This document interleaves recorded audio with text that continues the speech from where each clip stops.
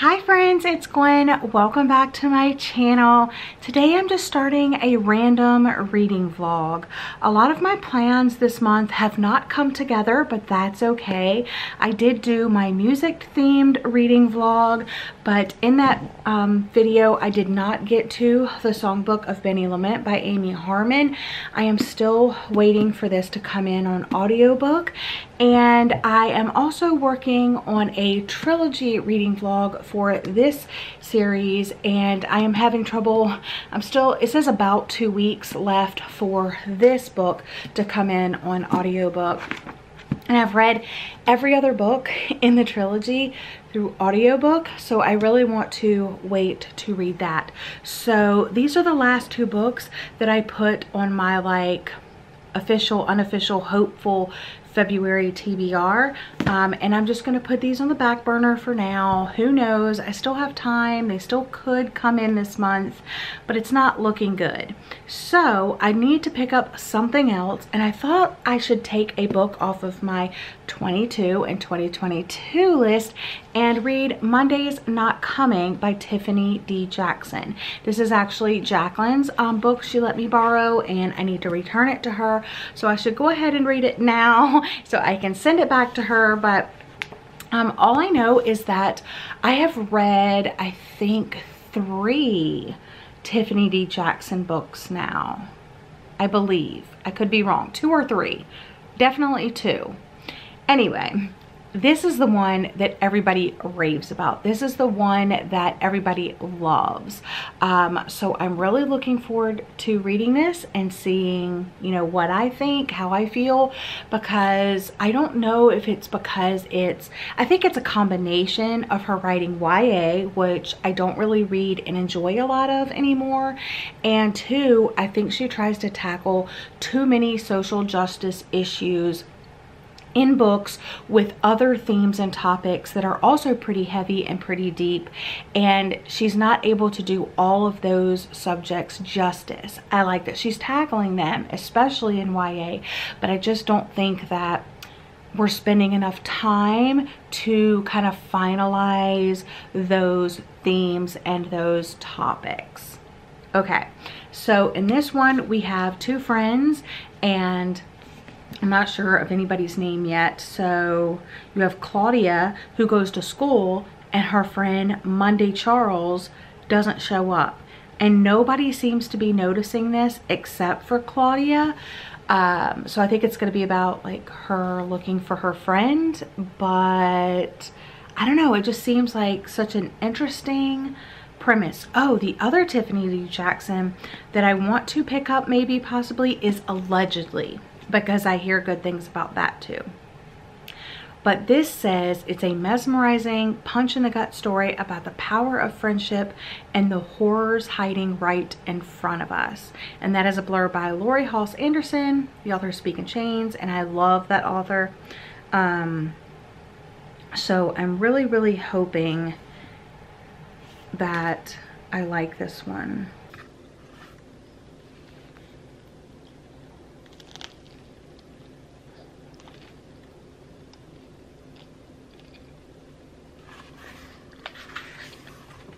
All right, I just finished eating my bagel for breakfast, and I did start Monday's Not Coming. I am currently on page 13, and I am listening to this on audiobook using the Libby app, so that's good. And I do think it's gonna read, fairly quickly. I think I should share some theories before getting into the book and getting clues. What I know so far is that, what is her name? Daphne? No, Claudia. Okay, Claudia went to go stay with her grandmother over the summer. Now she is back home. It's the first day of school. Monday did not show up. I guess they usually sent letters to each other over the summer. That didn't happen. When she got home, she tried calling her. The phone was disconnected. And she tried calling her on the first day of school. That didn't happen. So now she's going to school, hoping to see Monday, and Monday didn't show up. So that's where I am so far. So what could possibly not make this 8th grader show up to school? Because that's what grade Claudia's in. I think the only logical thing that I can think of is that she got pregnant and she got sent away so that she could like be, you know, have the baby like 9 months and then have the baby and then maybe put it up for adoption or something like that. And in the synopsis, it does say that she was missing for a year. Okay, yes, so right here in September, the very first paragraph says, "This is the story of how my best friend disappeared, how nobody noticed she was gone except for me, and how nobody cared until they found her 1 year later." So I don't know if she got pregnant and she got sent away by family, or if she ran away, or because she was pregnant, or if she just like ran away in general. Maybe she was escaping like an abusive uncle, or I don't know, boyfriend, or I don't know. But this is all happening in Washington, D.C. So I'm very, very curious. I mean, I've been to Washington, D.C. myself. I live very close to there, and it is easy to disappear in that city. So those are my theories. Pregnancy, she ran away, was sent away, things like that. Why nobody is noticing is because the family's not going to outright say we sent her away because she was pregnant, because she's only in 8th grade, and that would be like a huge like shame on the family maybe, or something like that. I don't know. I'm not going to tell you necessarily if my theory is right because I don't want to spoil the book, but I feel like in a book like this you have to theorize what's actually happening.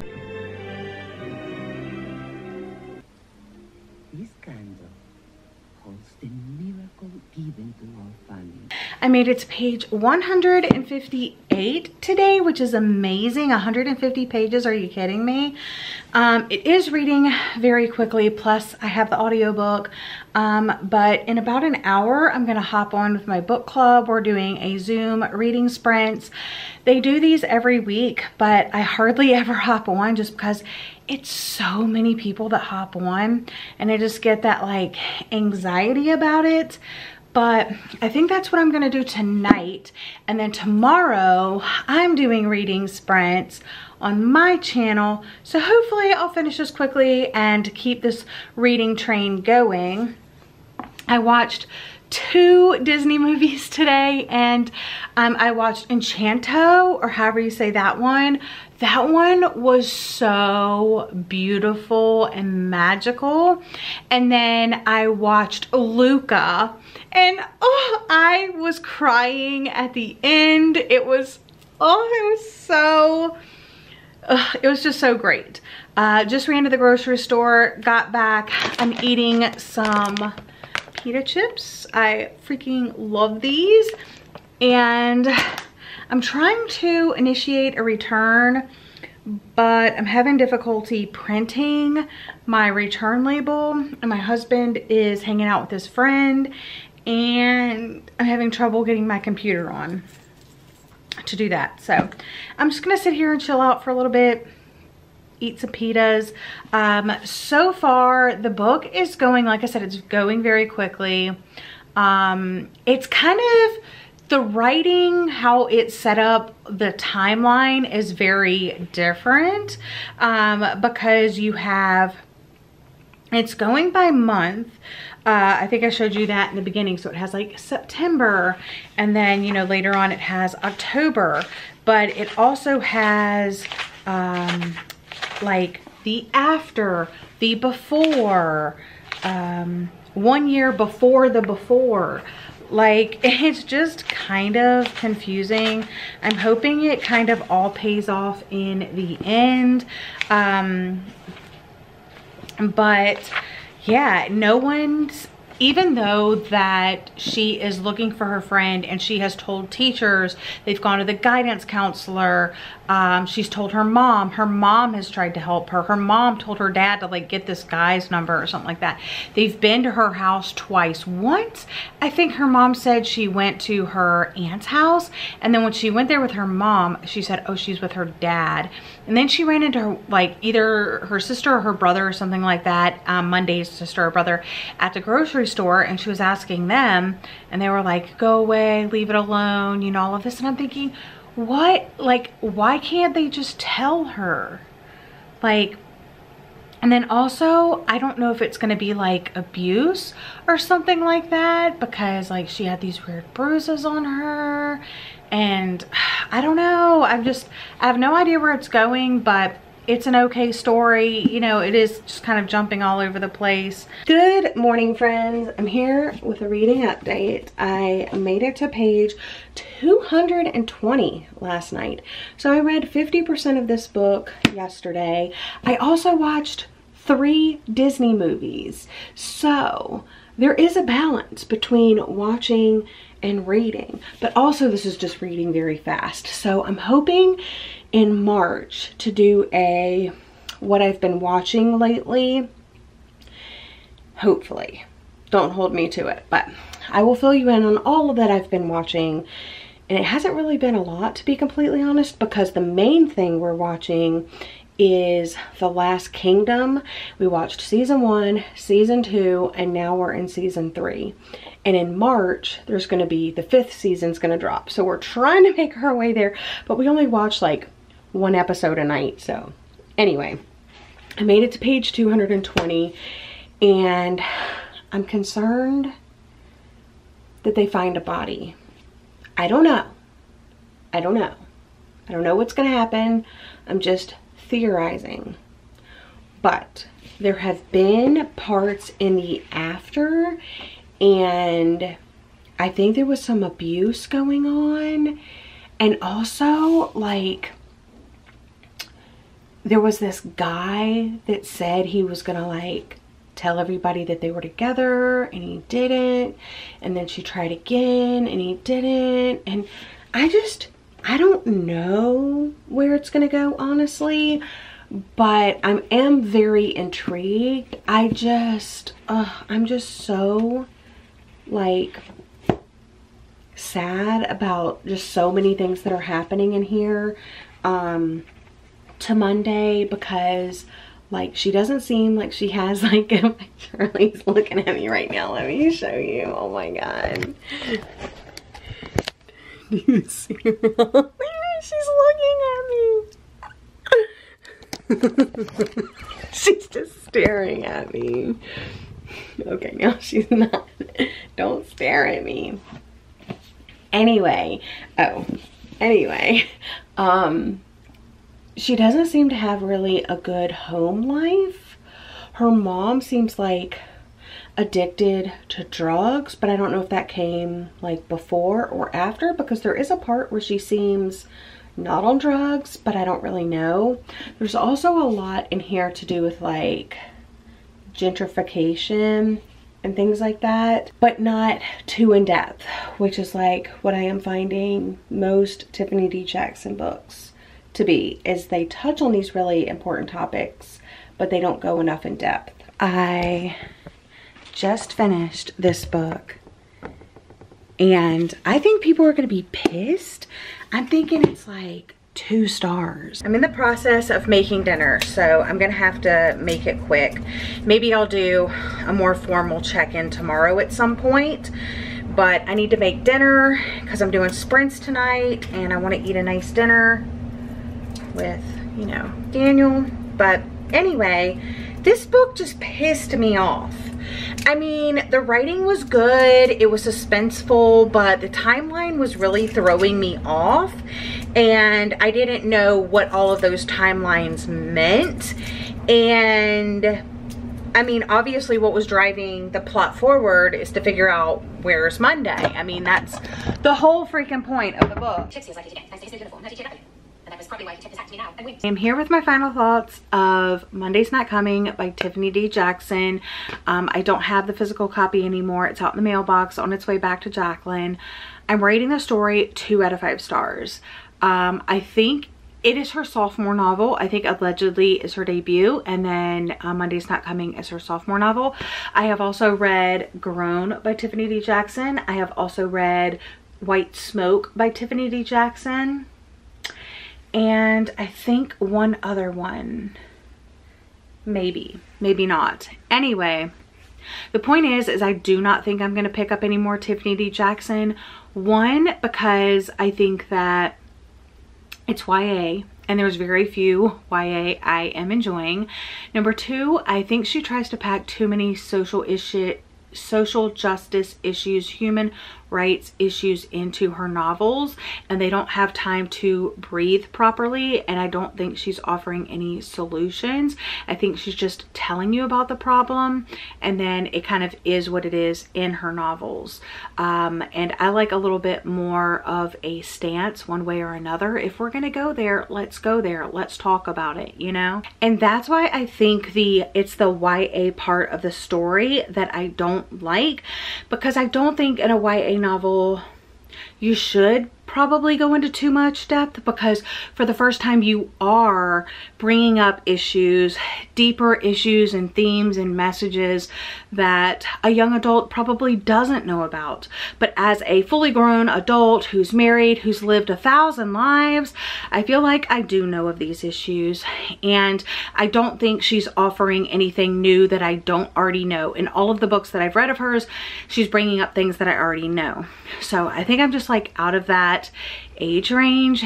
And but as far as the story itself, you have Claudia, who spends the summers with her grandmother, and over the summer she usually writes her best friend Monday. They exchange like pen pals over the summer. They're basically like sisters, soulmates, if you will. Like, they're attached at the hip. Everybody in town knows it. Their teachers know it. Their parents know it. It's just like a thing. Wherever there's Claudia, there's Monday. Wherever there's Monday, there is Claudia. But over the summer, when her mom picks her up from the airport, she's like, you know, have you seen Monday? I haven't, you know, gotten any letters from her. And then as soon as she gets home, she tries calling Monday's house, and then Monday doesn't answer the phone, and she's like, what's going on? Okay, fine, I'll see her at school.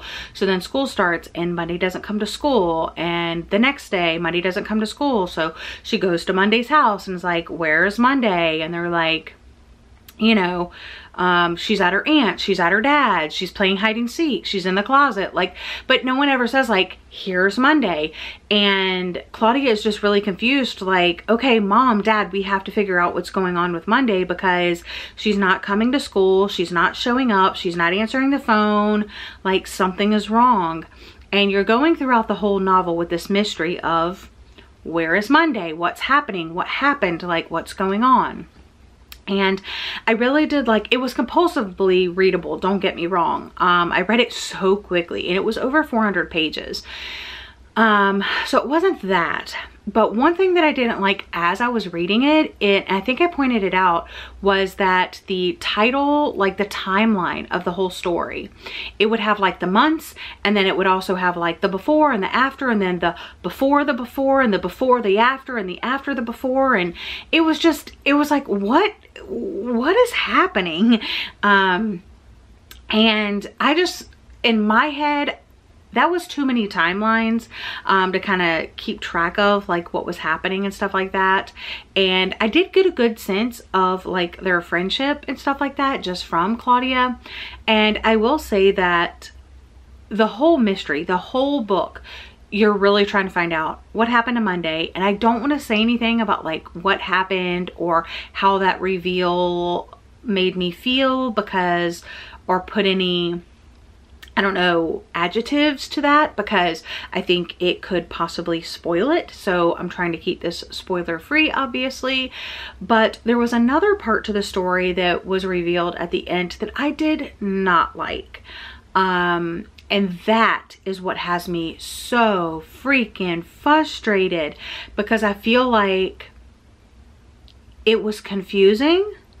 And it didn't have to be confusing.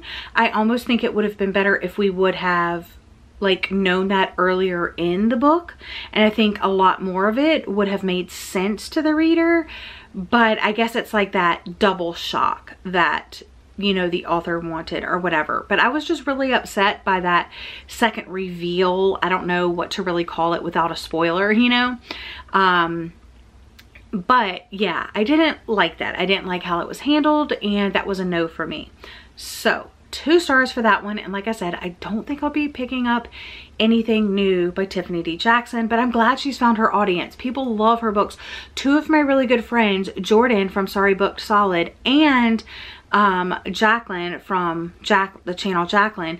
Jacqueline is her favorite young adult author, and it's one of Jordan's favorite, you know, authors of all time too. So Tiffany D. Jackson has definitely found her audience, and I'm happy about that. I'm happy for people that love her books. They're just not for me. Okay, so clean slate. What am I reading next? Surprise, surprise, I'm reading a YA book. So I am reading this, but this doesn't feel YA, and I wanted to read this so bad because it just seemed so cozy, and it's set like kind of during winter time at the beginning of the year. Well, the end of the year / beginning of the year. It's like set like right around like Christmas and New Year's and all of that. And it is A Castle in the Clouds by Kirsten Gier. I think that's how you say the last name. And I adore this cover so much. It looks cozy, and it's set in the mountains in the Swiss Alps, and there is this really luxe hotel, and because of just like the environment that it's in, they refer to it as the Castle in the Clouds. And our main character is Sophie Spark, and she is an intern at this grand hotel here. And she does everything from like being a babysitter to doing laundry to working in the spa. Kind of like, she kind of does it all. Whatever they tell her to do, she's an intern, you know? And last night I started this on my sprints, and I started like in the prologue, and now I'm on page 94. So that's really cool that I was able to read that much on sprints. And I just really am enjoying it so far. It does have like, the main plot, I think, just kind of got revealed kind of where I was in the story as I stopped reading last night. In the beginning is very like atmospheric. You're getting to know the characters and the hotel and the surrounding and just like the hotel guests and stuff like that. And I'm trying not to like focus like too hard on like all of the guests that are coming, but a lot of people come to this hotel for this certain ball that they have, and it's like a family tradition, so they always come to the hotel during this time, and it's a very busy time of year and all of that. And she's kind of running around like a chicken with her head cut off, trying to, you know, do all of the things. And yeah. All right, as you know, I am currently reading Castle in the Clouds by Kirsten Gier. And if you want to know the vibes, the storyline, the atmosphere, the characters, the plot, I'm going to say it's the baby of Green Glass House by Kate Milford, which is a middle grade book, mixed with The Maid by Nita Prose. If these 2 books had a baby, this is the book that you would get. It has the cozy vibes of both of these. This is middle grade, this is adult, this is YA. So it's in the middle, you know, like the baby. And because it shares traits of both. I wouldn't say so much like the character in here, but I mean a little bit. If you've read this, the main character Molly talks about how she loves her uniform and how it makes her feel. And in this one, Sophie Spark also talks about how much her uniform makes her feel and stuff like that. Even though this is YA, it doesn't necessarily read like a typical YA. Maybe it's just because it's like super cozy and there's a lot of adults in here. But how there's kind of like the mystery in here where you're trying to figure out the guests and stuff like that. It's like this, but this also has a mystery, like because someone dies, you know, but it's not that. It's more of like the mystery of this with the characters of this. I don't know, it's just, it is a total mix of these. So if you've read these and you want more like this but like a YA version, then I would highly recommend this one. It's not blow your socks off like a 5-star read, at least for me, but it's super cute and super cozy, and I think it would be perfect to read in winter. during the holidays like Christmas and New Year's and stuff like that. It's set in the Swiss Alps at this hotel, this luxury hotel, much like this one. And this one is set in an inn. Also, if you've read like one of these and you want something similar, I would say they're all kind of a little similar in a way, because this one is at a luxury hotel like this one, but this is at an inn. And this one is set in winter time, around Christmas time. So is this one. And this one, it's Milo and his parents live at this inn, and it's supposed to be like Christmas time and there's usually no guests, but all of these guests start showing up. Yeah. And I really like this. I actually want to continue in this series. I don't know if it's like a trilogy or if there's going to be more books, but you have the Ghost at the Green Glass House, the Blue Crown. So maybe just a trilogy, not sure, but I definitely want to read more of this because it was just so good. But yeah, so that's kind of my thoughts so far without like giving away too much of this, but it is a mix of those books. I will stand by that, but I'm almost done with this. I am currently on page 254. So let's see how long this one is. This one is 318 pages. So I will definitely finish this one up today. Oh my gosh, you guys, I just finished it and it is so cozy and cute. So let me like think about my rating. I'm thinking it might be like a 4 stars, but like a 3 or 4 stars. Oh my gosh, it was so cute, you guys. I literally just put the dust jacket back on. Yeah. I really liked it. It's so freaking cozy. All right, I am here with my final thoughts of The Castle in the Clouds by Kristen Greer. I really enjoyed this. It was originally written in German and it was translated, and the translation was great, I think.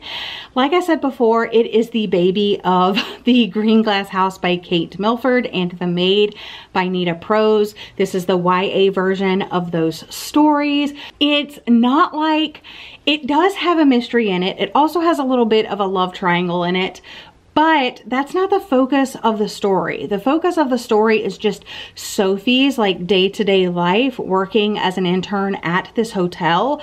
Like, she deals with guests, she babysits the children, or she helps babysit the children.